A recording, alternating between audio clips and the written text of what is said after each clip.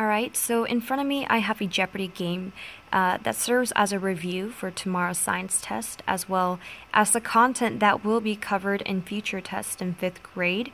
So students did this game today in class. It's supposed to prepare them for the information that will be asked for tomorrow in tomorrow's science test on different resources. So this game has 3 categories. We have vocabulary, science-specific resources, as well as Florida's resources. And just in case you don't know anything about Jeopardy, Jeopardy asks a question and the answers are written in a question format. So with vocabulary, materials on Earth we can use. It will say what are resources, but the answer will be resources. So resources are materials on Earth we can use. That is what it's saying.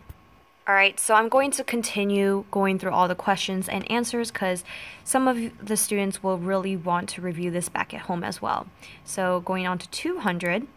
Materials that are continually replaced and does not run out, those are called renewable resources. Important part about this is that it does not run out.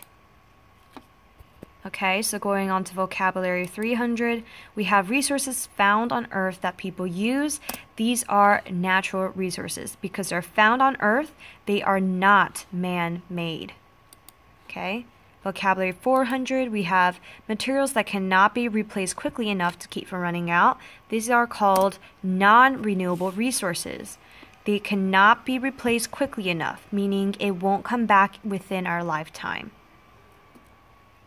Vocabulary 500, the process of efficiently using only the resources you need is called conservation or conserving, or the process of to conserve. Okay, now going on to specific resources.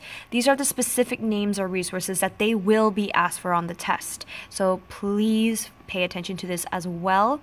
So specific resources. Source of energy that formed from remains of things that lived millions of years ago. So key point about this is they came from things that lived millions of years ago. And there's not that many things that lived millions of years ago except dinosaurs. So dinosaurs, the things that we have remaining from dinosaurs are fossils. So once you hear this, you know that it's talking about fossils, and we use fossil fuel for energy.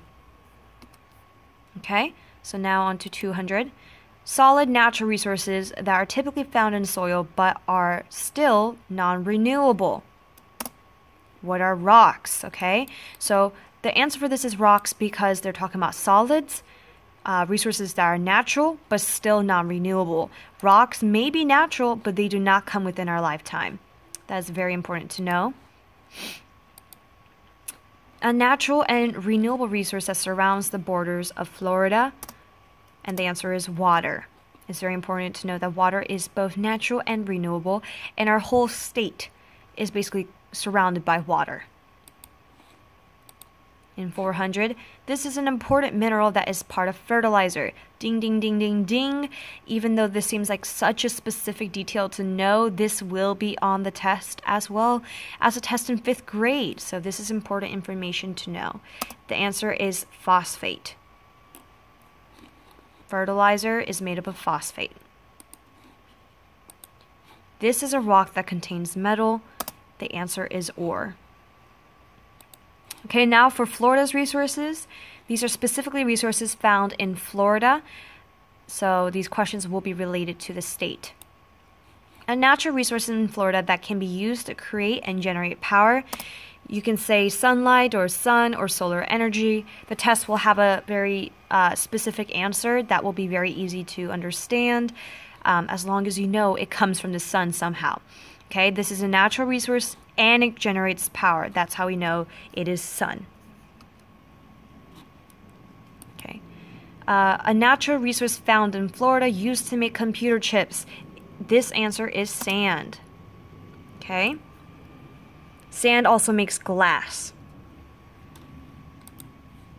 A natural resource that is produced a lot in Florida and used daily for energy. So now we're not talking about just any resource used for energy. We're talking about a natural resource that is produced a lot in Florida and used daily for energy. And that is what is oil. This is a mineral produced in large amounts in the mines located in Florida. So now we're specifically looking at mines, okay? And the answer for this is phosphate.